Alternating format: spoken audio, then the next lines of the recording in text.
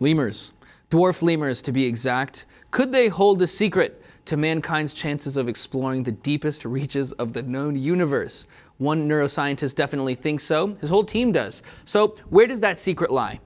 It lies in hibernation, putting the biological process on hold. His name's Vladyslav Vyazovskiy. He's a Ukrainian neuroscientist. He's leading a team of researchers at Oxford. He says that harnessing the power of hibernation is vital to humans if we want to venture beyond our solar system. And to help us get closer to reaching that goal, he's studying lemurs. They are mammals. Just like us, they're very close to humans as far as mammals go who hibernate. Okay, there's not many animals that are similar to us who hibernate. So for that reason, he's looking at lemurs, basically saying, have you seen 2001: A Space Odyssey? I have not. Please enlighten me. So there's like, you know, this part where there's all these different astronauts who are in pods, right? They're not sleeping, they're hibernating because they're presumably in there for years and years and years. And that's what this scientist is saying. This technology was actually started in the 1950s. NASA poured a lot of money into biological research. That was the peak. But then after the space race, that kind of fell off, and now scientists are going back. It's been happening for the last few years. Let me quote Mr. Vyazovskiy just to give you a better idea of what the hell we're talking about, okay? He says, quote, "A journey to our nearest planet, Mars, would take around 8 months using current technology. If we one day hope to visit another star system, even if we could travel at the speed of light, the journey would take years.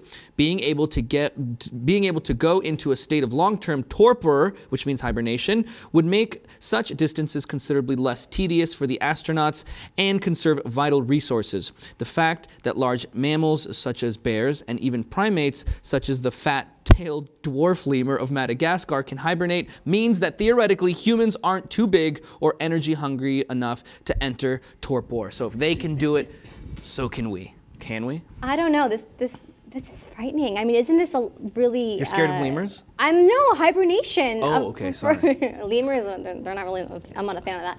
But I mean, hibernating humans, I mean, you have to like maintain so much of the memory and the metabolism. I mean, are they thinking and planning of using drugs in order to do this? And if so, is that health beneficial to them? So that's a very good point that you raise, and that's what even, you know, Mr. Vyazovskiy will admit himself. We don't know how bears do it, for example. It just clicks in their brain and they can do it. The way that we want to do it now, yes, we involve putting, you know, the humans in a very, very cold, controlled area. It also has to do with giving these different medicines that really slow down your metabolism. But mammals, just like us, like bears, for example, they don't need those things. Their body naturally goes down to these very cold core temperatures, and they can just switch their brains off and do it. For example, without the memory loss, if you put a brain in very cold temperatures, after a while, you'll suffer from memory loss.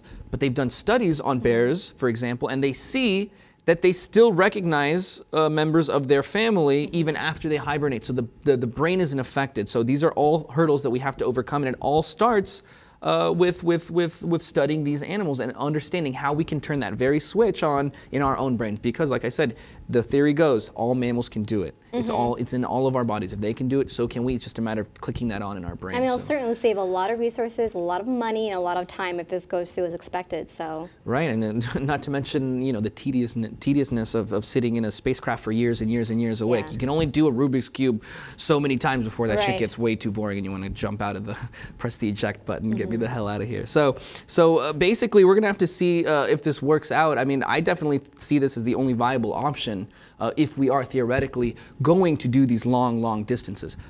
Sorry for getting all weird on you right now real quick, but do you ever think that maybe there's other planets out there that have that technology already and have sent people out and they're in hibernation mode just heading for us right now? They've been there for like thousands of years. That's mind-blowing me right now, and you know what? I'm not surprised if that's already happening. Okay, all my weird theories. Planets, no, it's not. Space, lemurs, I promise I didn't smoke anything. This is a real story that we're talking about here. Well, we're gonna have to see if lemurs hold the key to future space travel.